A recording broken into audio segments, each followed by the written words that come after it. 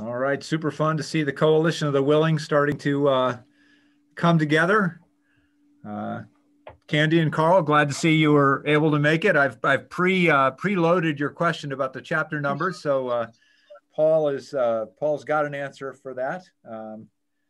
Ed, good to see you from North Carolina today, and I see Stacy from Carmel by the Sea, or at least I'm going to say Carmel by the Sea, and I see the mayor of Great Falls. You'll always be my mayor, Randy. And Missouri is always well represented when Janet's around. Carolyn from Helena. Really super to see so many familiar faces and some new ones for what I know is going to be a really fun hour together tonight as we talk books for the first time in 2021. This book club was kind of one of my lame-brained ideas when we were all sheltering in place in April or May of last year, and it's really been terrific to see so many people get engaged and to see the willingness of famous authors like Paul Bogard who are willing to, with a phone call and an email, say, "Sure, I'm in. I'd be happy to hang out with you guys and talk about dark skies and astronomy and parks and special places." So it really has been great. Welcome to 2021.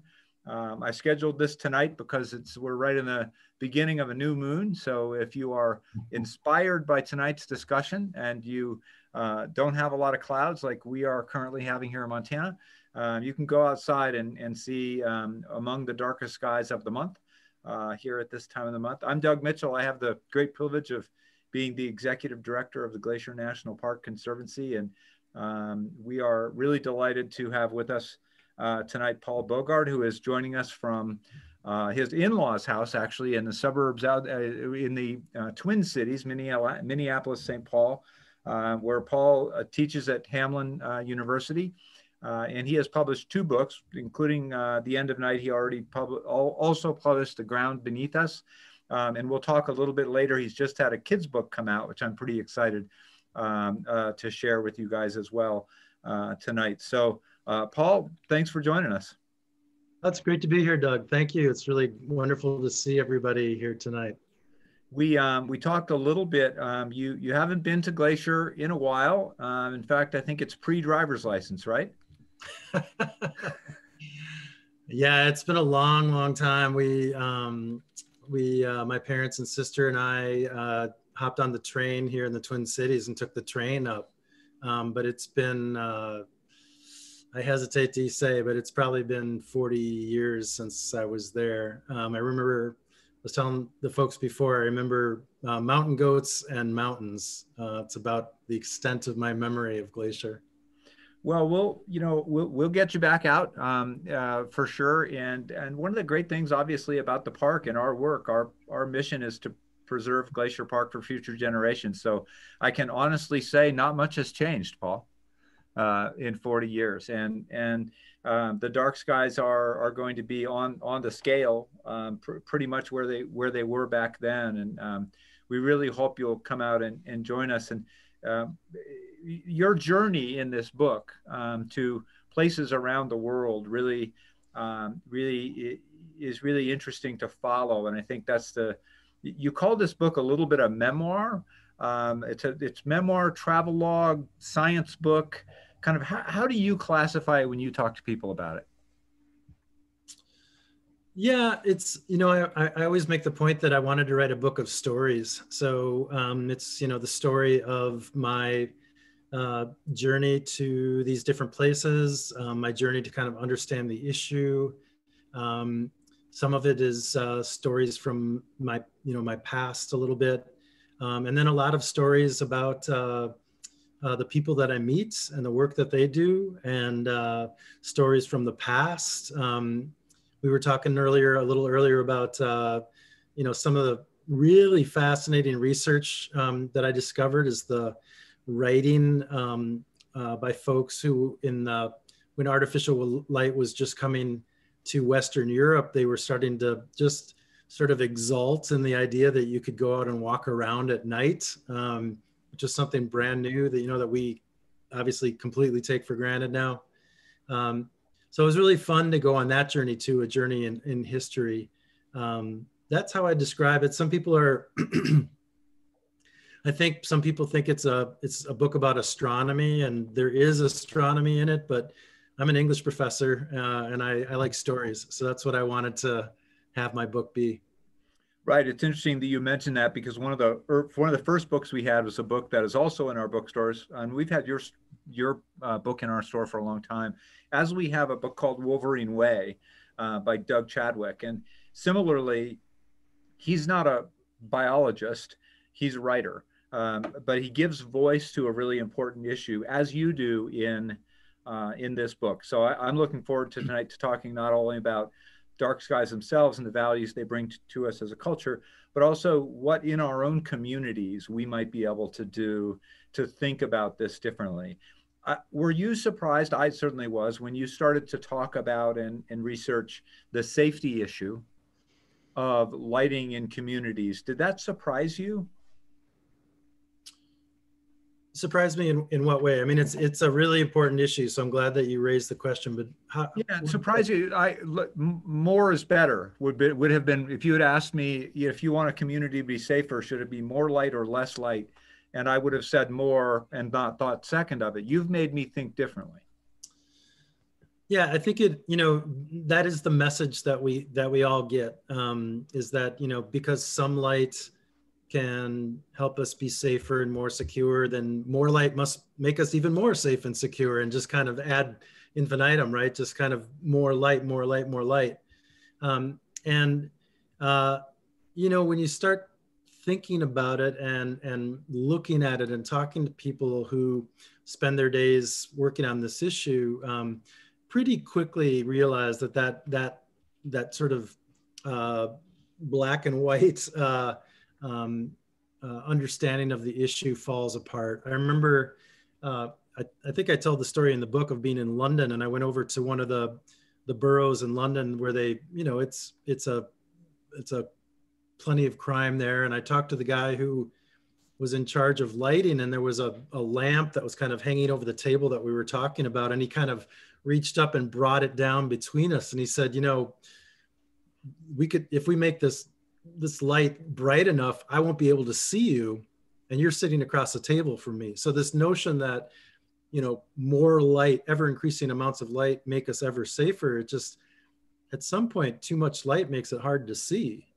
And I think one of the things that really stays with me about it is the idea that because we think that more light makes us safer, we think that brightly lit areas, they give us the illusion of safety, and we think that, oh, we can let our guard down, and that is a problematic issue too. But the bottom line with light and darkness and safety and danger and that kind of stuff is that it's a really complex issue that so often just gets reduced to dark is bad and light is good and more light is better kind of thing.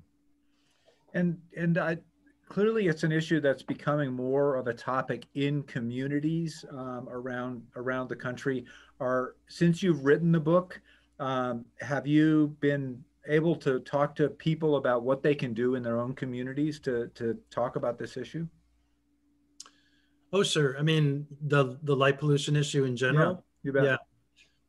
Yeah, it's always a question that comes up. And I think that, on one end of things, I'm always honestly will say that, light pollution is one problem that is readily within our abilities to solve. It's not like, toxic pollution or climate change or, plastics in the ocean, these problems that are serious and that we want to deal with, but just seems so big. Light pollution at some level, if you turn the light off, the problem goes away. If you shield the light, the problem gets cut in half. If you don't put a light in, you don't create the problem. All these, now obviously it's a complex issue, and there's lots of reasons why people like light and have light. And I'm not saying that it's easy, but there are things that we can do to solve this problem, from the individual level up to the community and state and even national level. to take action on this issue. So for me, I've always liked that because I feel like I feel some agency about making a good change. We're already seeing some action in the pardon me, in the chat to get back to that topic about community outreach and community change.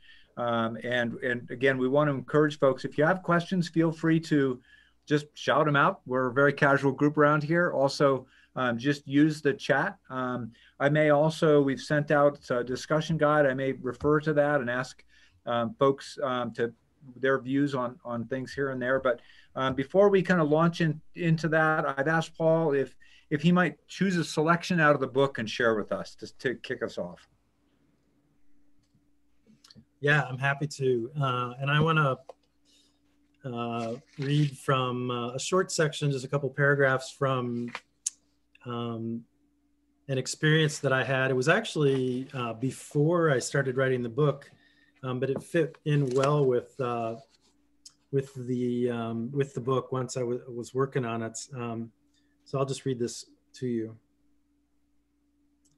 The most beautiful starry night I've ever seen was more than 20 years ago when I was backpacking through Europe as an 18-year-old high school graduate.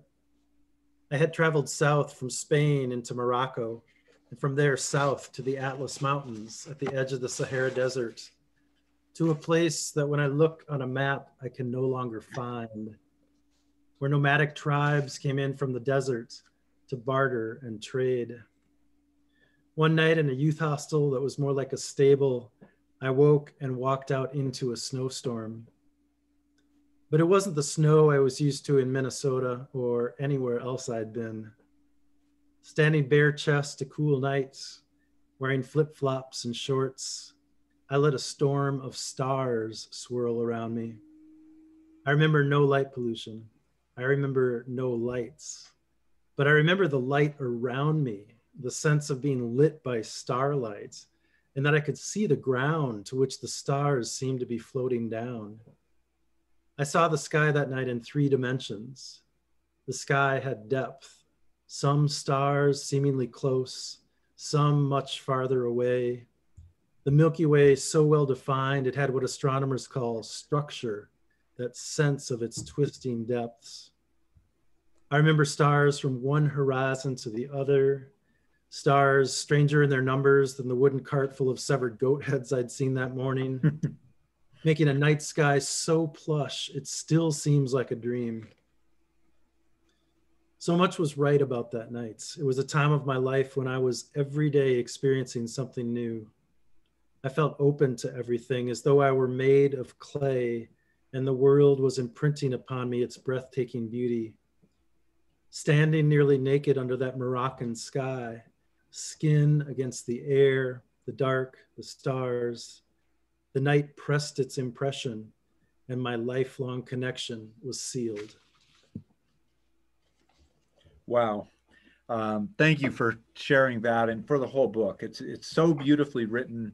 And I think especially it's a great piece that you've chosen in the context of what we're all going through, right? Over this past year, I've said a lot recently, and I've felt that we've been reminded very vividly of the power of special moments and special places, the restorative power of those places like the Dark, like Glacier Park, to restore us in times of need and in times of celebration as well. So thank you for sharing that. It's really, it's some beautiful writing for sure. And those who haven't read your book are, I'm hoping, getting on our website and buying it. It's in stock and ready to go. It's a real treasure. I promised one question for Carl and Candy, which is the odd chapter numbering. Yeah. Well, thank you for the question. There's actually a fairly simple explanation. It's the Bortle scale. The Bortle scale is essentially a scale of darkness levels that starts with 9, our brightest places, and works its way down to 1, our darkest places. And so I thought it would be neat to in the book start with some of our brightest places. So I begin with Times Square in Las Vegas. And and then I work my way kind of down to our darkest places. So that's why the book starts with chapter 9 and works its way down to chapter 1. That's great. That's super creative. I love that. That's a neat thing. And I was unaware of the Bortle scale. I learned so much in the book. I learned some terminology about good light and things, and it really is a great read. So Jill, I know we've already got some questions. If you wanted to curate some of those, perhaps. Yeah, sure. Let's dive right in. Speaking of that scale, Bonnie actually had a question about Glacier, and she was wondering where Glacier falls on that scale, or falls in terms of light pollution. If anyone knows.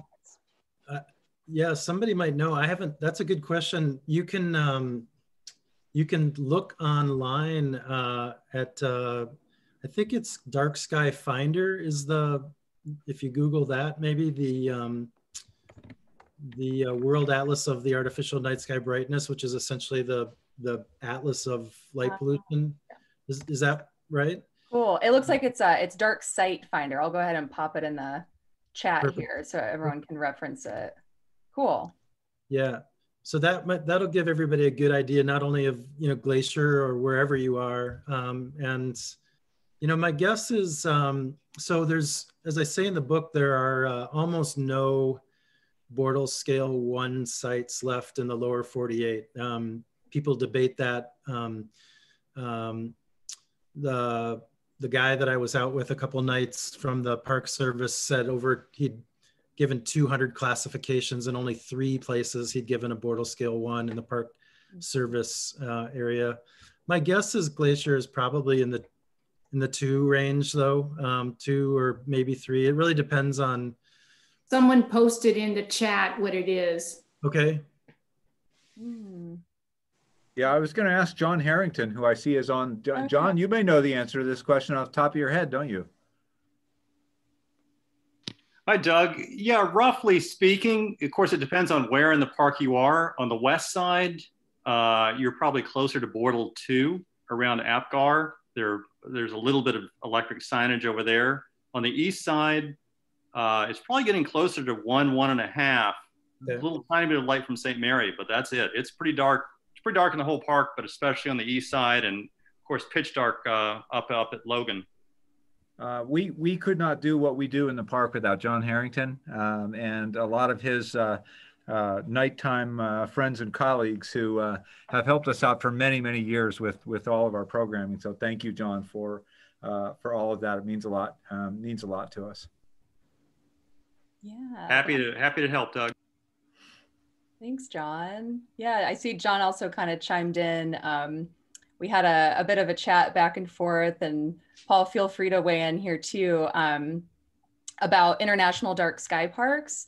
Death Valley was brought up in the chat, Central Idaho Dark Sky Reserve, and then this is where John jumped in and mentioned there's over 40 international dark sky parks in the US, and a mixture of those are national and state parks, Glacier Waterton being one of them. Do you want to touch on those, or do you have any favorites that you want to reflect on?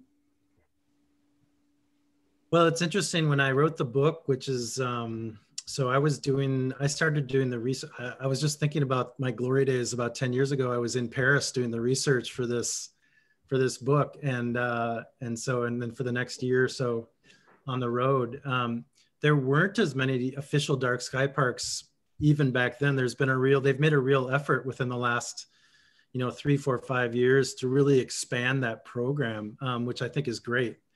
Yeah, I don't know that I would necessarily have a favorite, but I've obviously support the movement, and the IDA folks, the Dark Sky Association, have been really, I count them as friends, and I do a lot of stuff with them, and they've been, the work they do is, it's kind of funny. Sometimes people think, oh, the Dark Sky Association, there must be 100 people there, and they say, we have 5 people in the office doing this for the whole planet. So yeah, they're dedicated. Yeah, really great work. Well, thanks for touching on that. Susan mentioned she found the Luxor light and its effect on insects and birds really amazing. So she's wondering, how can we help reduce or get rid of it? The Luxor light? Yes. Oh gosh, I mean, I don't know. It's, honestly, it's funny. I went to Las Vegas because, as some people think of it as kind of the epitome of light pollution, and I love telling the story of discovering that there was such thing as a Las Vegas Astronomical Society, and that yes, they would meet me down on the strip with a bunch of telescopes, and we could go stargazing. It just seemed like it was too good to be true. But I think that for me, at least, things like the Luxor and Las Vegas in general they're terrible when it comes to light pollution, but we shouldn't kind of take our eye off the ball and forget that the stuff that we see in a place like that is just a exaggerated version of what we see everywhere. So the light, yes, the Luxor beam is awful, and it attracts birds and bats and insects from around the surrounding desert and all that. But every city has the same kind of problem in a similar way. And that's really what I want us to pay attention to. Yeah, cool. Leah mentioned on page 232, if anyone's following along in the book, you quote Roger, is it Narboni? Narboni, yeah. Roger Narboni, who says he'd like a program about light and darkness in schools since, quote, kids don't learn anything about light, end quote. So Leah's wondering, what might such a curriculum, look like? And how might it look if you were teaching such a curriculum, say, in a city during the day? Do you have any thoughts on that? That's a good question. So Roger Narboni is a really interesting guy that I think people would enjoy learning about. He is a lighting designer, and he was kind of spearheaded the relighting of Paris a few years ago. They gave him the task of reducing I think the energy, either the carbon emissions or the energy output or whatever of the city by 30%, while maintaining everything that people love about Paris, right? All the city of light. But he's a super interesting guy for a lot of reasons, one of which is he's from North Africa. And he talked about how when he grew up, if you go outside, it's super bright. And so they would stay inside, they would stay in the shade. And that's where he first started really becoming appreciative of the darkness, of the shade. And so I think that, teaching kids about it, certainly stories, talking about personal experiences like Narboni's experience growing up. What are the things that asking the kids what their experiences have been, reading stories from different cultures. That was one of the, Doug asked me about, was I surprised by the safety and security issue? I was pleasantly surprised to find stories in other cultures where darkness isn't thought of the way that it is in our culture too often, where darkness is appreciated. And I think, though, that at some level, it would be hard to run a really effective class without some field trips at night. And there's nothing like having kids look through a telescope and seeing the rings of Saturn or the surface of the moon, or going out at night and looking at the stars. That just would have to be, I can't imagine a class without that. Sure. Yeah, it's a really interesting question, Leah. And one of the things we've been trying to noodle out as we have this large new telescope over at St. Mary in the Dusty Star Observatory that can be run remotely, and that can also be programmed to get certain images of deep space, is the idea of, for example, in a classroom, maybe you would study the Barbell Nebula, and then you would make a request of Glacier Park to have the Barbell Nebula get photographed by the telescope so that then it can be unveiled in your class. Now, we could do that live if the classroom was in India, right? But when it's in Chicago, it's a little more difficult. But the idea of distance learning, both in general, to bring people to the park who couldn't be there, and then specifically to the telescope, is really something we're trying to dig into. It's part of our grant application actually for next year as well, to think through and invest in these kinds of things. So for those who are interested in investing in those, we're raising money for exactly those kind of things right now in the park for the dark skies programming in the park overall. So it's a great question. And we'd also love some ideas. We don't have all the answers, but if there's a way we could engage in that, we'd love to hear more about that. It's a great question. Jill, I just wanted to say it's hard for me to keep up with the chat questions and listen to the questions too. So I appreciate you asking them. There was one that I wanted to, though. Nora Gray mentioned chapter 2 about Francois Jus and the project in Paris. And I just wanted to pick up on that, because like Narboni, Francois Jus was this, I mean, you know, like I was saying, 10 years ago, I was standing in front of Notre Dame. He'd agreed to meet me there. And I'm standing there thinking, like, who is this guy? You know, well, how will I know if it's him? And he comes, I kid you not, but it was like walking out of the mists, you know, the smoke and mist toward me. And he's got like a flannel shirt on and he's smoking a cigar, and he looks kind of like a French lumberjack. And it was one of the most fun nights I had. And I think I speak French enough to get the gist of it, but I'm sure I missed a ton too, but it was so much fun. And I just love, one thing I love about Jus was that he had a parking permit that allowed him to park anywhere in Paris so that he could work on the lights. So if he was driving somewhere, you know, he could pull into the Notre Dame Plaza or anywhere and just stop because he had to check out the lights, which I kind of love that part of it. So yeah, thanks for noticing that and commenting on that. That's really cool. Just looking down the list here. Carrie with us is a fellow Twin Cities resident. She's wondering if there's any local organizations that you know of or could reflect on that are working on dark sky initiatives. Yeah, I should know. I should have a really good answer for that. My excuse is that I've been working in Virginia for the last 8 years, so I am a little out of the loop with the Twin Cities. I'm not sure if there's a Dark Sky Association group here or not. If there isn't, there should be. I felt a little frustrated to come back just after the new streetlights were put in and to not have had a bigger, at least tried to have a bigger say in the streetlights that were chosen, which to my mind are okay, but not great. I would say to everybody, if your community hasn't moved to LED lighting, it probably is coming, and now is the time to get in and say, we demand that we have a certain kind of LEDs. We could talk more about that, and not the blue rich white super bright ones that they were putting in a lot of cities a few years ago. So I'm sorry I don't have a better answer to my fellow Twin Cityan, but you can contact me individually and maybe we can get something started. Awesome. So Paul, I wanted to ask, you know, about kind of your, as a writer, right? You know, so you're a writer, and you teach writing, you teach English anyway. So you teach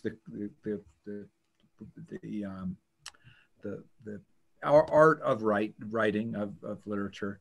Tell us a little about your writing process. How did you write the book? How did you wanted to write a book? You came to the subject. How do you do that? Are you a pen and paper guy? Do you write it in chapters? Do you write a page a day? What's your process? Yeah, that's a great question. I use a typewriter. What the heck is that? I use a computer. write with the keyboard. That's an easy answer there. I do a lot of research, so I'm always reading, taking notes, gathering articles about different things that I can draw on. I remember with going back to the question about the 9 chapters, I remember when at one point in my room, I had 9 stacks of papers because I had printed out all these articles for each chapter. So each chapter I had a stack of pieces that I wanted to draw upon. I definitely rely on field work, which is, going out and meeting people like with Roger Narboni or Francois Jus in Paris, or all the other stories, and taking notes while I'm there. Lots of interviews. Used to be some by phone, and now is Zoom and that kind of thing. And then the actual writing process itself is it's hard work. It's really hard work. It's I'm a really slow writer. It takes me a lot of time, and I'm just actually finishing. I'm doing a coffee table book of night sky photography with a great photographer named Bo Rogers, which will be out next year, about a year from now. And I've done the writing for it. I'm just finishing up, and I'm in the just to tell everybody kind of thing that neurotic kind of things that writers do. Today I highlighted the word "of" throughout the entire manuscript, and I was going through to see if I could get rid of that preposition, in as many places as I could. So that's the kind of, you get to that line editing point. It's good work though, and it's something that obviously I really believe in. And The End of Night, the book that we're talking about tonight, has been it changed my life, and it's been a tremendous gift to me in terms of not only the travel and kind of things I got to do to write the book, but ever since the book came out, getting to talk about it and meet so many people, it's been amazing. And I just hope that I'm doing some good, especially for, all our fellow creatures who, don't have a voice in a lot of places and are so impacted by our overuse and misuse of light. That feels good to be able to do something, to use my writing to do something like that. That's really cool. And speaking of field research, you have a 2-year-old, so it came naturally then to publish your first children's book this year. Oh, that's right. What a great segue, Doug. This is called What If Night. This is the kids' book that just came out, and it is available on Amazon or through the publisher. The idea is the question, what if night never came? The book basically starts off with, it's a little kid and her dog. I think there's a little glare, sorry. Little kid and her dog, and it starts off with the idea that, wow, that'd be great. We could just play all the time. But then you start to learn about all the neat things about nighttime and how it's actually pretty neat that nighttime comes. So that's what the kids' book is all about. Well, and that's cool because really, training up the next set of public land stewards and dark sky stewards cannot start a minute too early. That's right. That's right. Well, Jill, I see questions are continuing to come in. The other place to use the chat or to email Emily, Paul has been gracious enough to agree to sign book plates for anybody who would like a book plate inscribed. We'll take care of that for you. You can just put that in the chat, and we'll get the plates and the names and things out to Paul, and he will sign those and we'll get them back to you. Thank you for your generosity and spending some time doing that. And so Jill, I'll hand it back over to you because I know there's some other really cool questions in the queue. Thanks. Yeah. Thanks, Hey, everyone. Jill? Oh, yeah. Go ahead, Nora. Randy's got a question. Oh, Yeah, of course. Paul and Doug, just 3 quick comments. One is, as a former mayor of Great Falls, Montana, a place to have input on lighting is through the Uniform Building Code. That governs where lights are directed, how intense they can be, And so there is public policy input through the Uniform Building Code around the country, around the world, actually, on adopting those kinds of procedures that might direct light downward rather than up and that sort of thing. The other comment I had is not just Glacier Park in Montana, this is the dark sky area. The Bob Marshall Wilderness right south of there is actually larger than Glacier in terms of no lights in there whatsoever. And further out of the Charlie Russell Wildlife Refuge, the American Prairie Reserve Project out in north central Montana, some 5 million acres, bigger than the Bob Marshall and Glacier put together. And there's some terrific dark sky aspect out there. And finally, I just wanted to comment the historical juxtaposition of having these wonderful dark sky areas in Montana compared to our history. And it's Montana's history that really electrified America, because the copper that was mined in Butte, that was smelted in Anaconda and was refined and turned into wire in Great Falls, that is literally what electrified America. So we are a blessing and we're a curse all in one package. Great Falls is not the electric city for no reason, right, Randy? Bingo. By the way, everyone in favor of mooning Doug, raise their right hand. Oh, this is the respect I'm earning. Thanks for your comments, Randy. That was really interesting, and yeah, some good insight into Montana history. So really cool. I was just looking at the chat, but I noticed, Carolyn, you had your hand raised. Did you want to jump in? Yeah, I just had a quick question. Paul, loved the book. It was a gorgeous book, and also, extremely, it got my brain really pumping about what's going on. And now the next door chat in the app about light shields in our neighborhood really makes sense to me. So it's a feisty debate in Helena, Montana. But Doug, question for you. Will you have Paul's children's book in the Glacier store? There's a lot of COVID babies in my life. Yes, yes, I'm going to say yes, and then I'm going to apologize for that yes to Julie Doherty at our park stores later, but we'll make that happen, Carolyn. Thank you. Good question, Carolyn. Thanks. Paul, earlier you had a really great resource for everyone, Dark Site Finder. Do you know of any other resources? And if anyone else wants to chime in too, are there resources to be able to track the Northern Lights, or do you have any advice on seeing the Northern Lights? Because Carl in the chat was wondering if we're able to see them here in Montana, which we are, but I know that the conditions need to be kind of like in the right area in order to see them.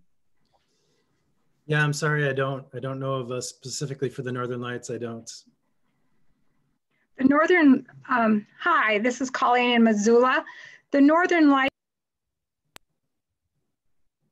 Oh, sorry, Colleen. I think you just got. Am I muted? Here we go.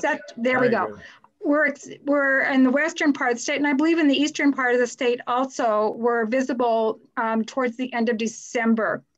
And we did see them when we drove outside of Missoula, and not as good as probably you could see them from the prairie side with all the mountains in the way, but it was gorgeous, blues and greens, and it was beautiful. I also want to say that Missoula has become one of the places where light pollution is being addressed, and we have installed some street lights. I think they're still terrible. They have so much glare out the sides. But it's interesting that our university town that has had so many problems in the last little bit is now initiating the light pollution stuff. And it's most Montana Power is kind of connected into it, or I guess it's called Northwest Energy now. And but anyway, it's interesting to know that we are addressing that. We also went to the west side of the park this summer and laid out on our porch where we were and gazed, and it was lovely. So black, so many stars. Thank you for your insight, Paul. I've loved your book. Well, thank you very much. Thanks, Colleen. And I just noticed Joel in the chat mentioned there's a couple great Twitter accounts if anyone is interested in seeing some auroras. There's Aurora_alerts is the handle of one Twitter account. And then there's another one at North Light Alert. So those are also in the chat if anyone wants to reference those. Let's see, Bonnie was wondering, well, she first commented chapter 4 was really impactful to her. She's wondering, did you expect to veer so far into spirituality when you were looking into light pollution?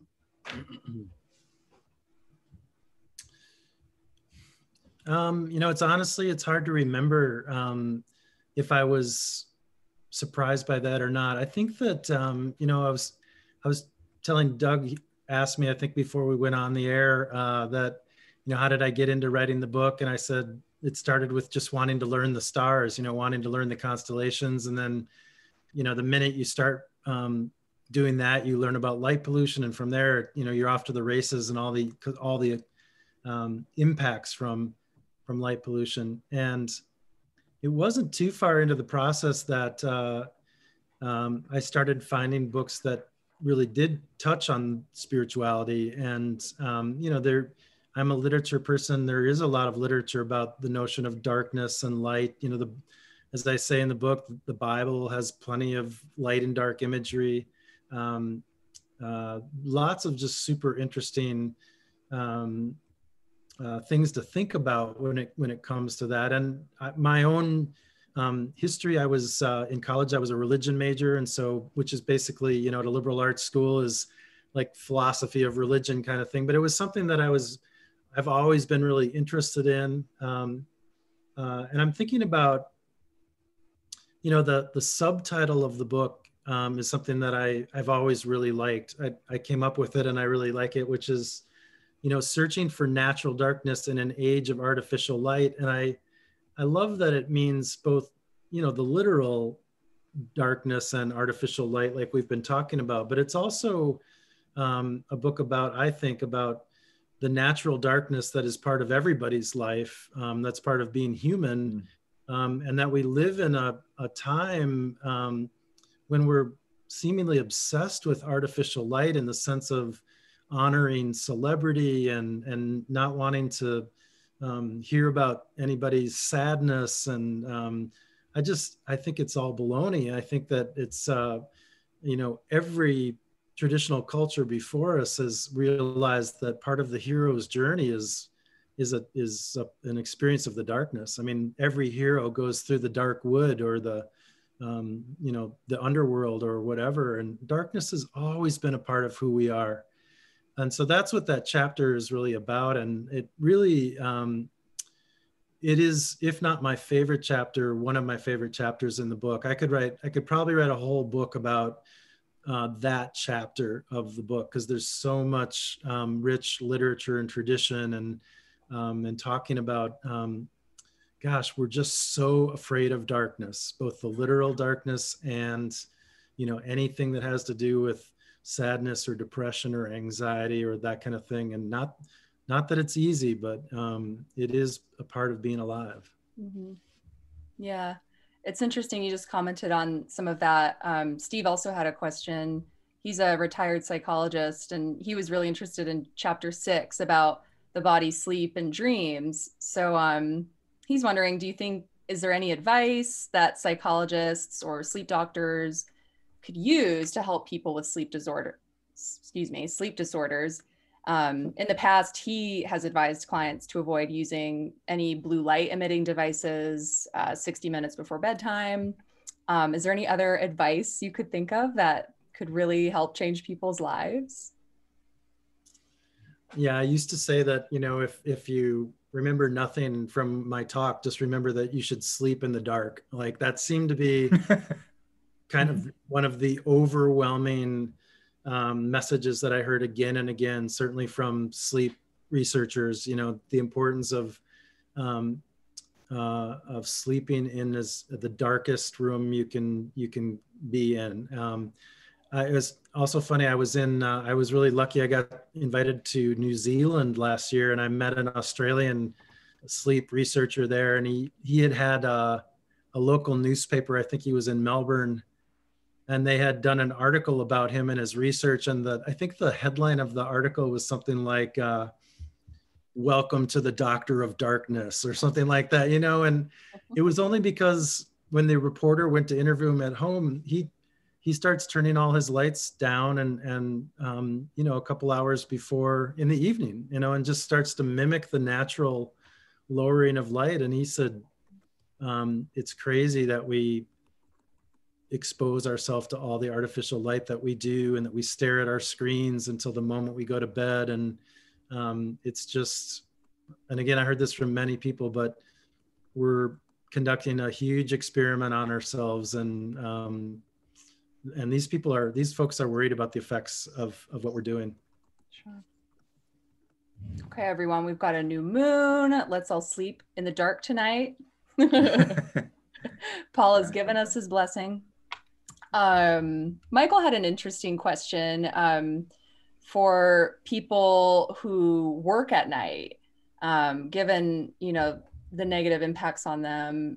Have you come across any suggestions in lighting that could help people who may work kind of those night shifts or shifts that are in the nighttime?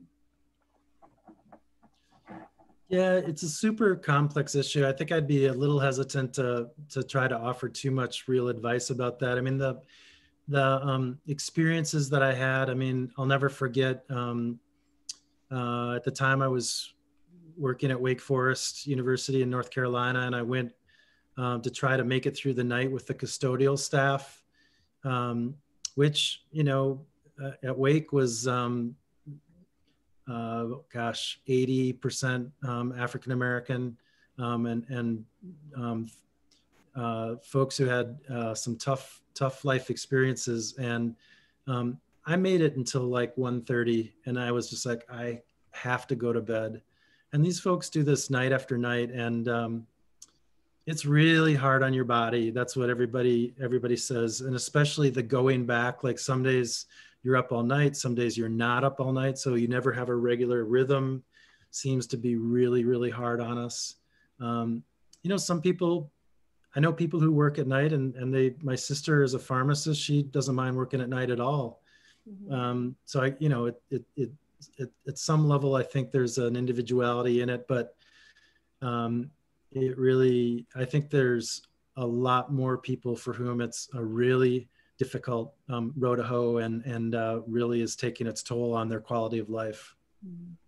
Yeah, thanks for touching on that. So I've gotten myself out of trouble already using my other digital device, and we will be carrying Paul's children's book, according to Julia, the director of Park Stores. So good question, Carolyn, and so watch for that online here soon.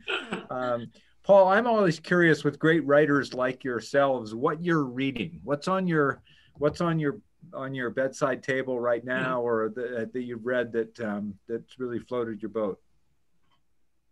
Yeah, boy, what a great question. I'm actually doing a lot of research for a class that I'm teaching next semester, which looks at,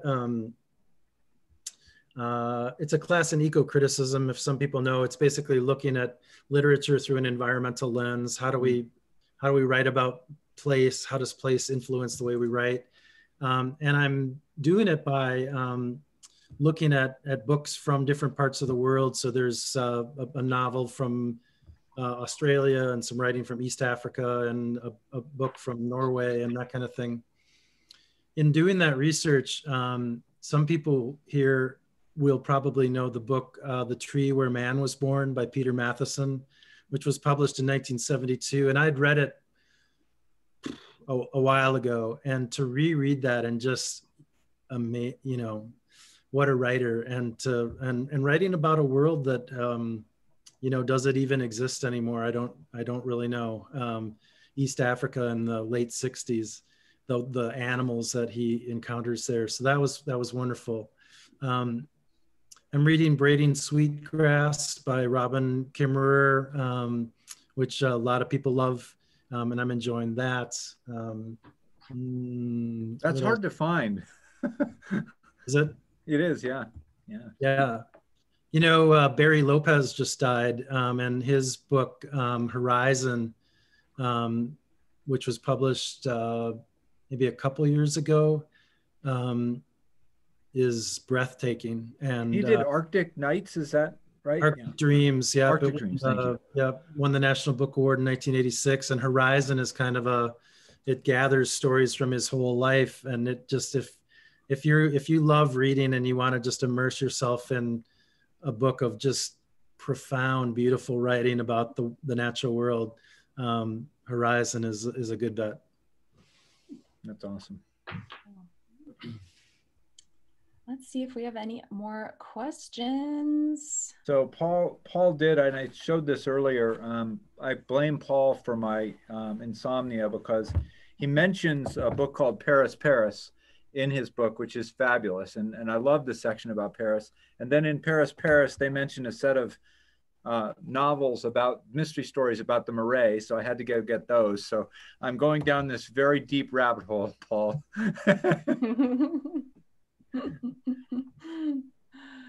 I was also laughing at Joel's comment. He said, can't tell you how many times I stayed up late reading this book and then fell asleep, woke up in the morning with the lamp on. Oops. Turn your lamp off, Joel. Got to sleep in the dark tonight.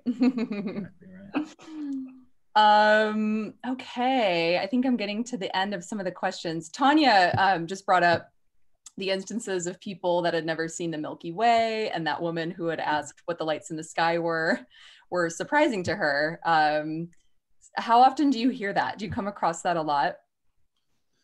Yeah, for sure. And you know, I think, I don't know where everybody is tonight, you know, what your experiences of the night sky is. I know, to give people some reference, I was really lucky to live I grew up in Minnesota, but I lived in New Mexico for 8 years and then in Nevada for 4 years. So I have a real love for the West. And then I got a job at Wake Forest University in Winston-Salem, and then I got a job in Virginia. It is not the same on the East Coast. And, you know, you have the clouds for one thing, but you also have a lot more light on the East. And so I have students of mine who would come to James Madison, where I was in Virginia, in the Shenandoah Valley, and they would say, oh my God, it's so dark here and there's so many stars. And I would think, wow, you can't see the Milky Way. So to give you some reference, there's no Milky Way. They're not talking about that even, you know. And then to see the Milky Way isn't even really that dark. Like, you know, there's lots more darkness on past the Milky Way. So most of my students had just never experienced the kind of night skies that a lot of folks who say in the West get to see fairly regularly. They've grown up in New Jersey and there is no night sky. Yeah. Yeah, even I grew up in the Midwest in a pretty small town. And even there, I feel like once I moved out West, it was this whole new concept to me. So yeah, I totally get that. Thanks for touching on that. And I want to, before we run out of time, I want to loop back, Paul, you talked about wanting to kind of touch again about kind of some advocacy kind of policy issues and to maybe think through that with us a little bit. You know, when you say things like there aren't any more Bortle ones, right? What are people going to be saying 50 years ago? There aren't any more Bortle threes, you know, and so you've obviously talked to a lot of groups and people and who are interested. Kind of give us a benefit of kind of your advice of kind of how one might think about advocacy in this area. Yeah, it's a really good question, and you know, it's going to be different wherever you are, depending on where you live, that kind of thing. I love the comment earlier about you know, getting in at the level of the building code, for example. That's great. If you're in a, you know, can talk to people on a city council and that kind of thing, that can be effective.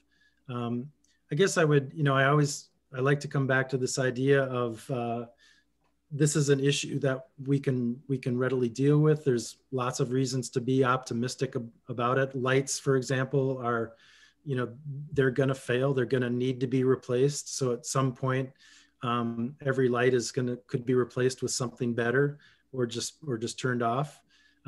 The issue of light pollution, I talk to guys who, men and women who are active in the with the issue. They say, 20 years ago, people had never heard those two words together, light and pollution.